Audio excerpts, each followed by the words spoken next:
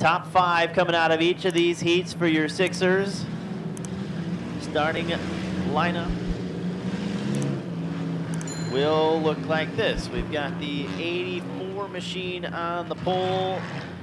That is Steve Miller. Outside of him, the 9 is Jake Matheson. The 95 machine of Damon Lounsbury, and outside of him, the 29 or 21X rather of Abby Paulette.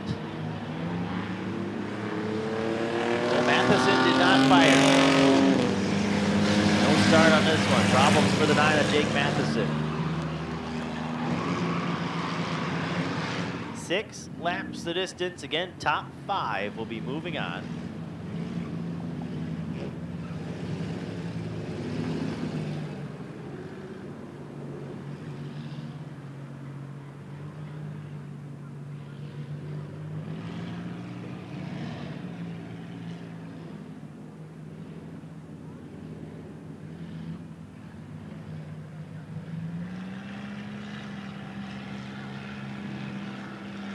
Steve Miller ready to lead the band down to green here. Off 4, we are underway.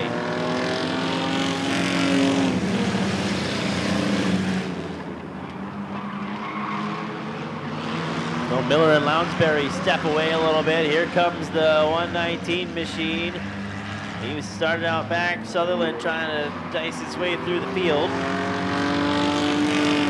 Lounsbury going to lead lap number 1. Miller in second. Those two have gotten away from the field. Here comes the 119 to the inside of the 123.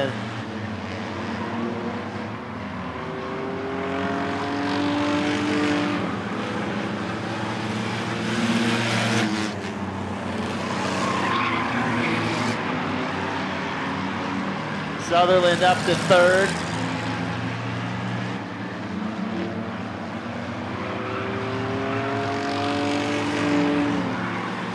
Lounsbury and Miller up in front of the field by about 10 car lengths or so. Sutherland alone 3rd. Matheson off the racetrack once again.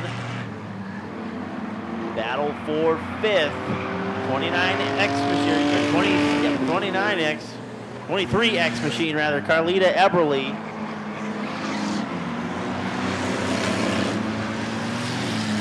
And the 55 of Rigi trying to work their way into this one. Rigi now inside. He'll take that 5th spot.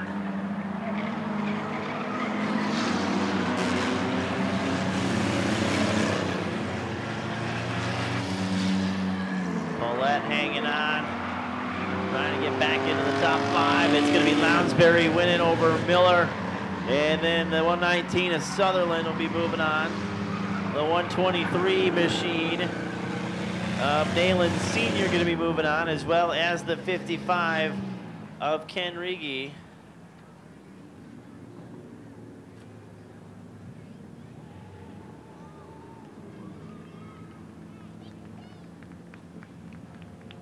Well, the first 5 have punched their way into National Short Track Championship feature for your Sixers.